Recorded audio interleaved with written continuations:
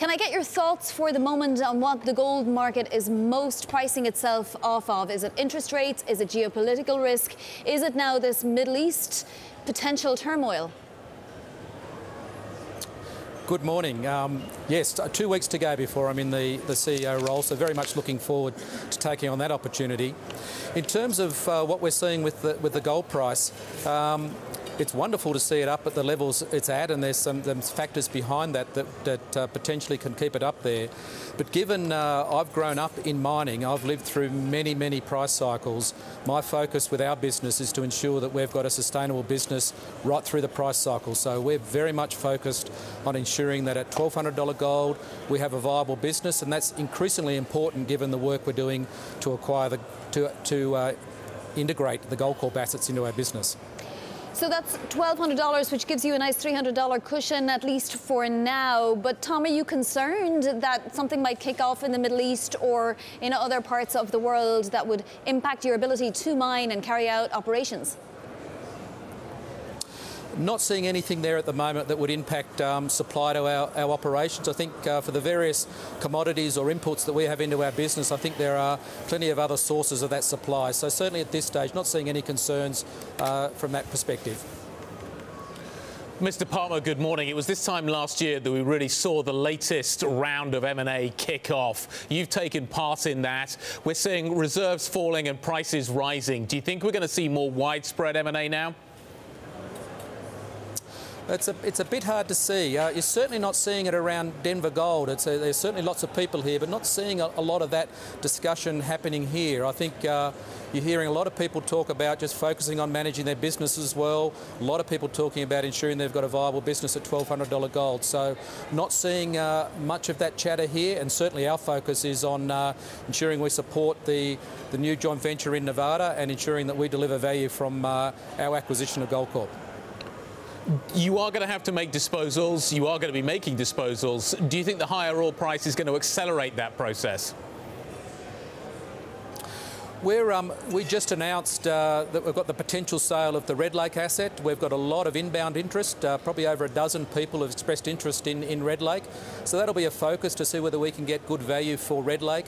But apart from that, we're pretty happy with our portfolio, and we'll be focusing on ensuring that we're delivering value from all of the assets in our portfolio. So that's going to be our focus. There's a process with Red Lake, but everything else is very much part of our portfolio. You have mentioned $1.5 billion worth of divestitures, though. I imagine Red Lake wouldn't fully fetch that. So what are you anticipating or hoping that Red Lake would fetch? And what are the other assets you might be thinking of divesting? Well, still early days with Red Lake to understand, in that process, to understand what we might get from it.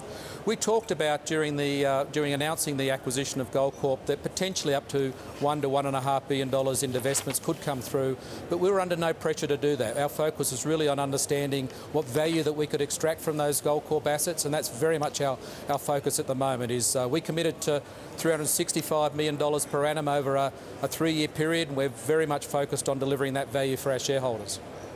Now, you said as well that you're looking for 6.5 million ounces of output this year. Are you reaching that target? How do you expand on that, Tom? We certainly have guided to that number this year, and we're on track to meet our guidance, so there's no changes there.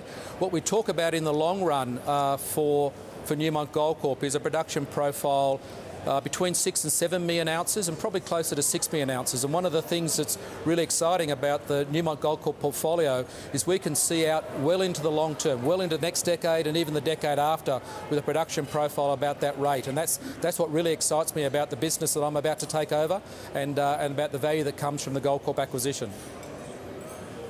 Mr. Palmer, can I just circle back to the kind of pricing issue, the M&A issue? We're at 1,500 now. You said you want the business to be sustainable at 12. As Vonnie says, that gives you a pretty good cushion right now. Prices are rising.